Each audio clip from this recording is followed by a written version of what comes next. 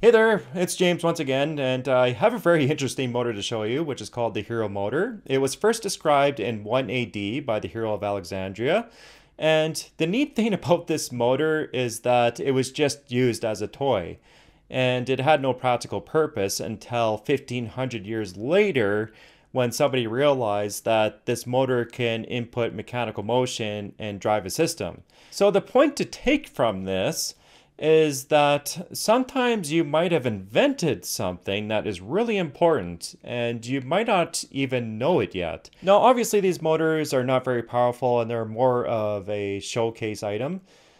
And there's a few tricks you have to know with these things. The first being that they don't really typically run on a candle flame. You have to use some sort of alcohol solution with cotton swabs dipped in the alcohol, and this allows the flame to burn at a really high temperature and heat the water in a rapid progression, thus allowing the steam to escape at a sufficient velocity, which allows the mechanism to rotate. Other than that, I filled the sphere about a third way up, and that seems to work as well. But other than that, I'd like to know what you guys think about all this, so please leave a comment, like the video if you enjoyed it, and also make sure to subscribe to my channel.